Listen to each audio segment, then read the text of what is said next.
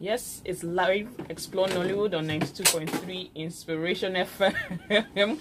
I'm here talking about news and information on the Nigerian film industry. But today I have in the studio the Group ED and CEO of FilmOne Distribution. Now, FilmOne Distribution is the parent company for Filmhouse Cinemas, Signatures, and Niger. And I have in the studio Moses Babatope. Yeah, did I get that? I didn't miss anything. I didn't call it in a weird way. It's Moses Babatope. I have the ED and COO of FilmOne Distribution in the studio. And in the last 15 years, Moses has a track record as a film distribution strategist in the UK, releasing Nigerian content. So he is also a judge at the Screen International Awards and producer of When Love Happens. That was directed by your brother, though. My cousin. Yeah. Your cousin? Yeah. Oh, why did I think you guys were like... Well, you look alike. Like my cousin, my brother, yeah. Yeah, it's the same thing. So he's here today. He's going to be talking about the film distribution business. As much as we can cover today, I want to like grill him. I've started already and he's like, you know what, Ife, I'm in the mood, bring it on. And yes, we've started talking about the business of film. We've started talking about cinemas.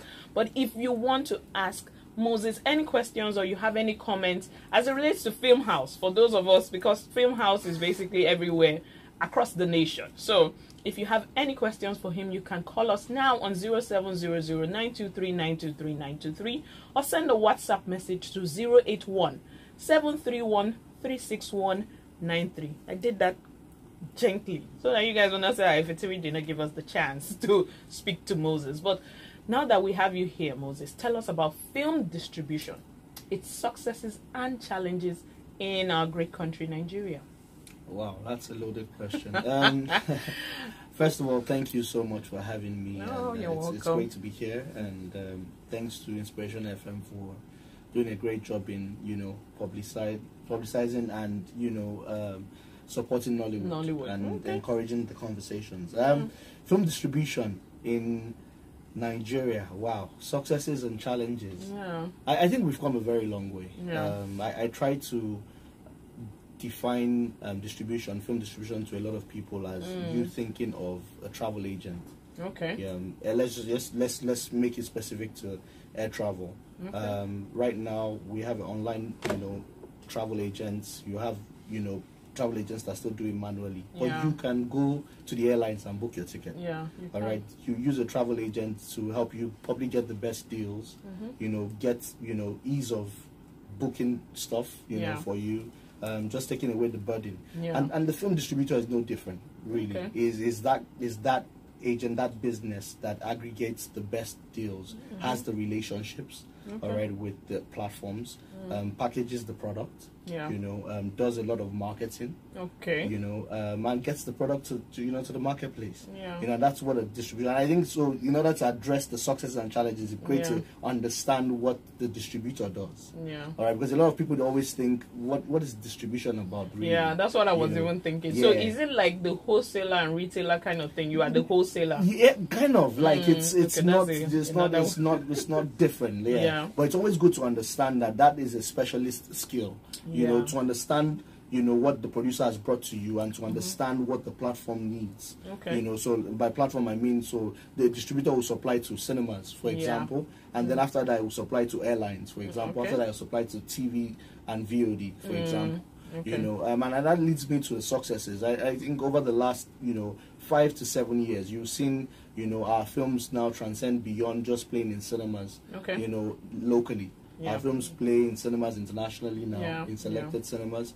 If you go on respectable airlines, international airlines, I said respectable international airlines, you will see the best of our product also on those. The biggest internet platform, in the world, Netflix. You have our films on there as well. The DVD market is still there. If you roll back maybe 10, 12, 15 years ago, probably your market that you had was VCD, DVD, and TV, yes. and only a handful of TV stations. So I think in terms of successes, we now have a wider array of platforms that are available to, you know, showcase our work, and as a result, you get paid for that. In terms of challenges, they're not enough. Yes, those ones are not enough. Those channels are not enough. They are not enough at the moment. We want them to be more. In terms of challenges, we would love a situation where we had, you know, more people giving our films a chance. You know, by that I'm saying more patronage at the cinemas, more, you know, more patronage online. You know, that kind watch of stuff. Nigerian movies. Watch Nigerian movies. So buy Nigeria to grow the naira. Absolutely. Challenges. We still have challenges with funding. You know, we have challenges with skill set. You know, for distribution, really understanding what distribution is about. You know, so those are some of the things. But we cannot be. You know, it will be wrong for us not to be grateful for where we are. You know, and look, the future is so bright. So there's a bit of what you've said that has even dovetailed into strategy. And then strategy is a word that, because I have a regular 9 to 5, I use all the time. So there's a digital strategy, there's a communication strategy, there's this strategy. So what does it take to be a strategist? Because you have, it is in your profile that you are a film distribution strategist. And then what is FilmOne doing in terms of creating that environment where people can learn about film distribution? Very good question. And so from I mean, I try not to also get into the bandwagon of using strategy for strategy's sake. You know, the word, you know, if you go into definition, is about, you know, having a plan, you know, having an overall objective, right? You know, and for the way we see it is, for every film, we have to have a plan. A long-term, a medium-term, a short-term plan, you know, depending on the kind of film.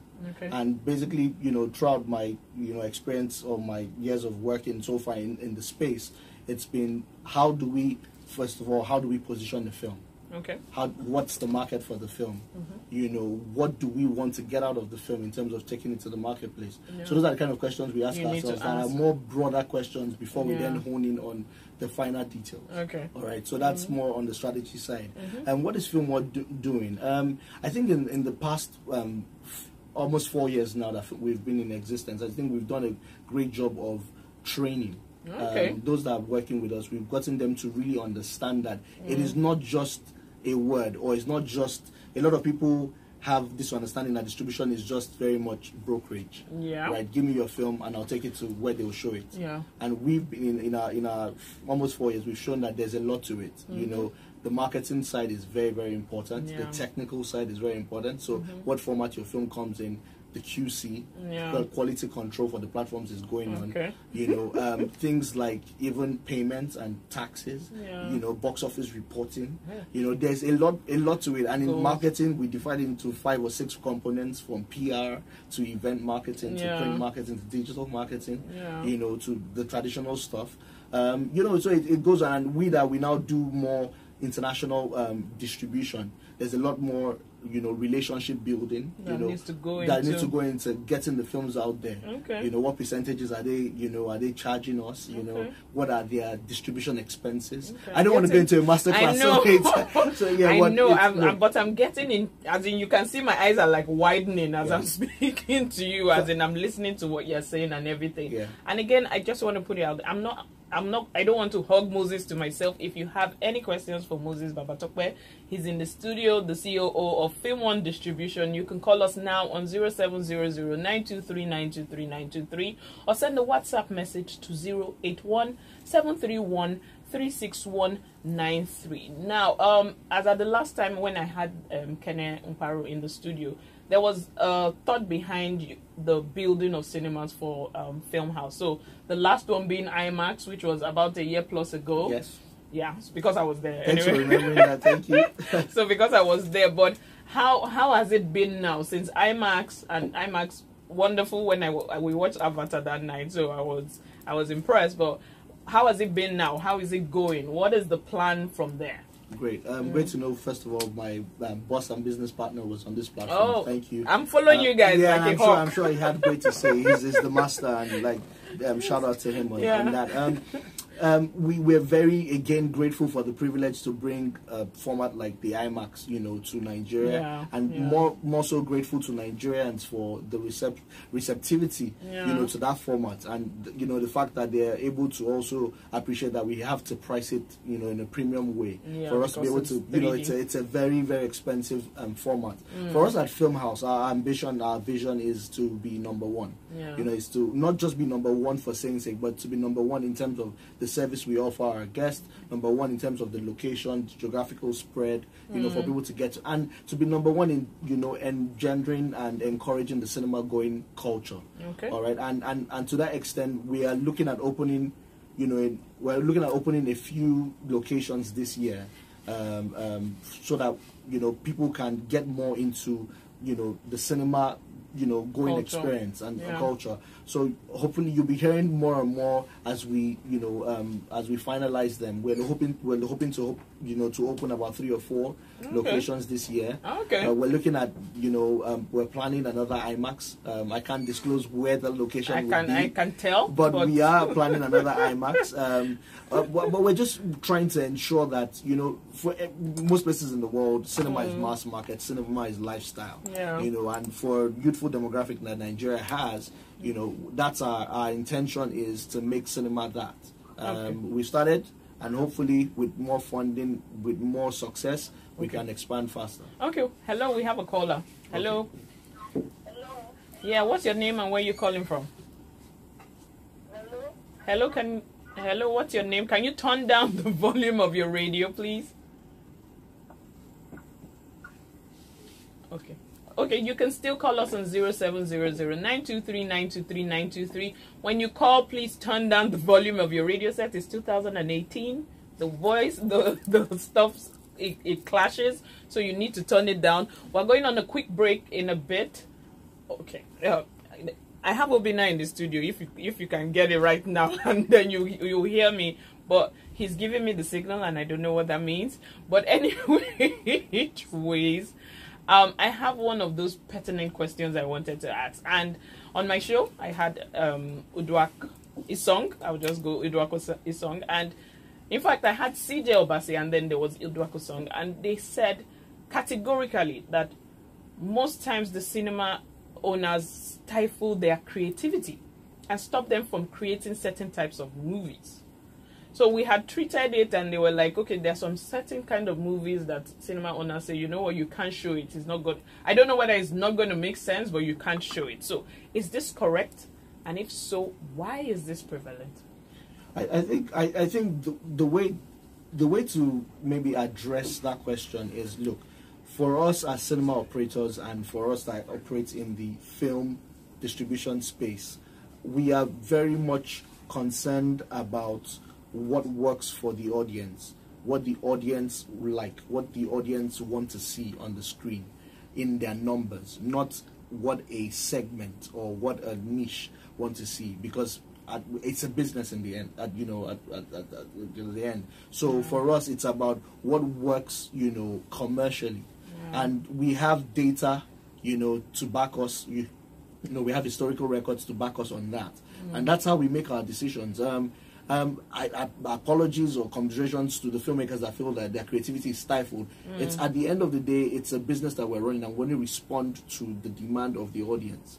And I want to encourage, you know, filmmakers to do more of cinema going, to do more of market research, to do more of understanding where the Nigerian audiences are right now. You know, I believe, I'm a firm believer that in a few years the landscape will be very different. And so people that want to do horror, people that want to do sci-fi, people that want to do more niche stuff might have a large enough numbers or a significant following, you know, to do that, or would have enough infrastructure to support that. You know, right now we don't have enough. We have finite number of cinema screens. You know, advertising is very expensive. So we need to maximize every opportunity we want, and that means we have to be specific about the content we show.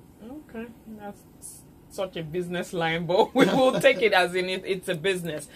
My final question, I know we had discussed this, but we had a couple of acts, I had mentioned that before, who had expressed their views about the fact that there is this talk about we hit box office. So we hit like $500 million in box office for movies like The Wedding Party 1, Wedding Party 2, AY's, I don't know, 10 Days in Sun City.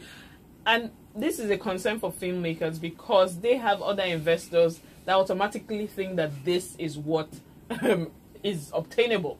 So what do you have to say to people like that, especially because of this?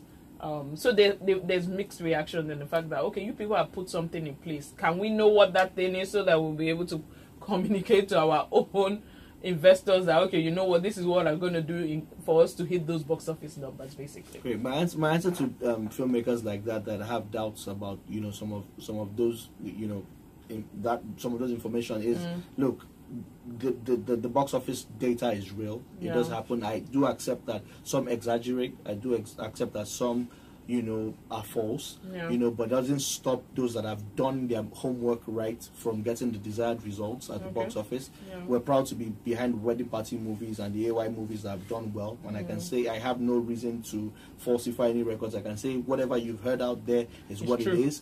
However, you know, in terms of those that want to learn, you know, or want to understand how it really works so that it could help them in attracting investment, my answer to them, like I said to you you know, this show is, look, that's my business intelligence. If you want to understand and know it, we do a consultancy in FilmOne. We can take you through that. If Apple or Samsung were giving their business intelligence out for free, they won't be #1 where they are. So I'm happy for people to be cynical and, you know, to keep doubting, and while we keep doing more films. Yeah, so I'm so sad. I'm so sorry. I have to wrap this up right now. I will definitely have Moses in the studio before this year runs out, because the conversation before we got on air was quite deep. There's a lot that we want to talk about, and I will definitely have you on.